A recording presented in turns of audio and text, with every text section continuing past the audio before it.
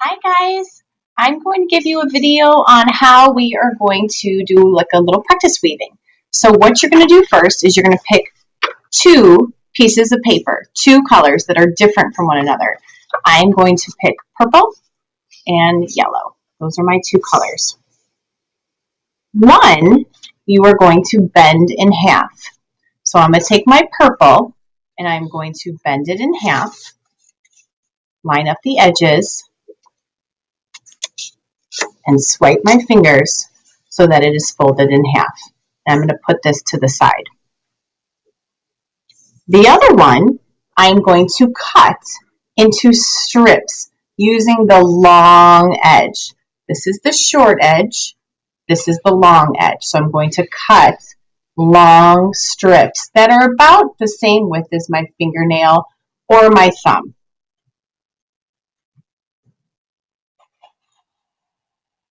I'm going to cut these until they disappear.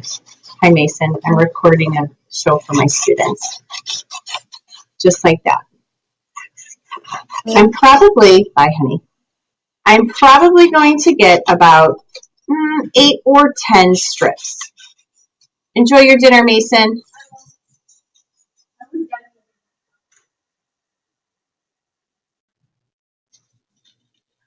Okay, so I have my strips of my one color, and then I have my folded piece of paper here. Now, to make this a loom, we are going to use the folded edge to make about 5 cuts.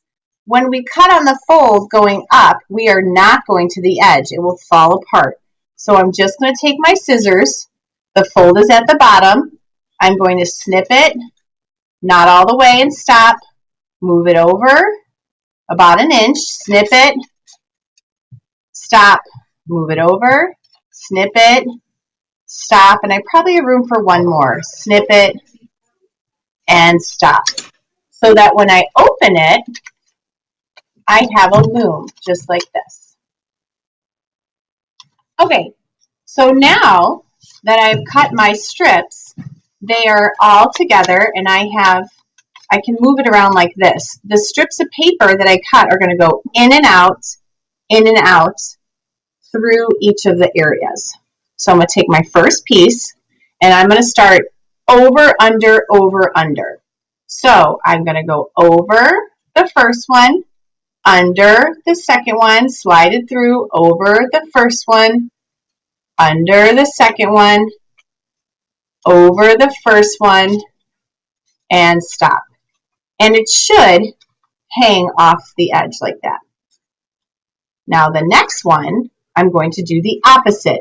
So since I went over here, I'm going to go under, over,